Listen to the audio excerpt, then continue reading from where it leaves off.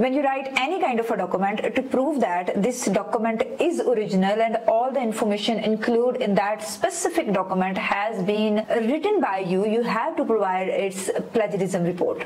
There are again multiple tools and platforms which are available to check the plagiarism of your documents. Some are free and paid, and in this video we are going to make a comparison between the most prominent tools in the market to showcase you that which tool is going you best results in less price and you should opt that. We will make the comparison between the plagiarism report of Grammarly, small SEO tool, and Originality AI, and we'll see the difference in results. So stay tuned. As we're going to test the efficacy of all these AI tools against plagiarism, we will copy some content from a paper and we'll paste in these tools, and we'll see the potential of these tools, that how much plagiarism they can detect from that copy-pasted content from already published research paper. We will copy these two paragraphs from this specific research paper and we'll paste here.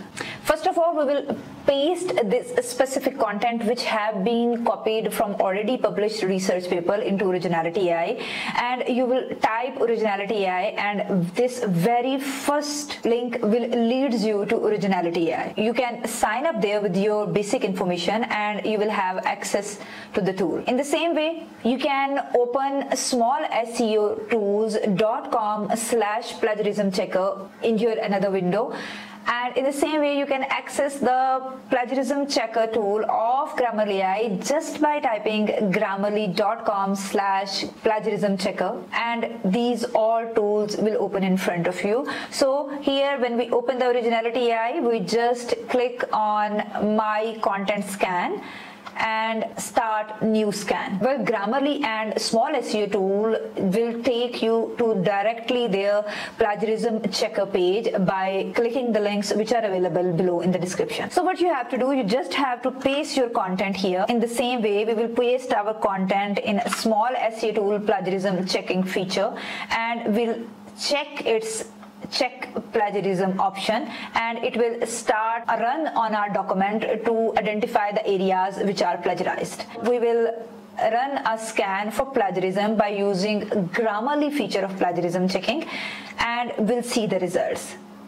According to the report of small SEO tool, this content is about 95% plagiarized and only contain 5% unique content. While according to the report of Grammarly, we didn't find any plagiarism, but we found 48 writing issues, identified only the grammar and editing mistake, but didn't identify any plagiarized area, the portion of the content which have been stolen from already published content. And when we look at the report of the Originality AI, it tells us that this content is about 58% plagiarized, and these are some areas which need to be rewrite to make your document plagiarism free. And the beautiful feature of Originality AI, that is a unique one, is that it's going to provide you the AI report which is highly authentic and compatible with the Turnitin, and it shows you that this content is 100% original content, because the content we have pasted here is from the research paper that have been published back in 2017. So it's authenticating that in 2017 there was no concept of AI. So we are not only getting plagiarism report with the help of Originality AI, along with we are getting AI detection, which is very hard to deal nowadays. You can also check the readability, fact checks and grammar of your document just by running another scan, and you will get the issues in the readability of that specific document, and it will highlight and it will show you the readability grades from different standards which are available in the market. You can see the stats of your document, and you can also see the metrics of your document on the same interface.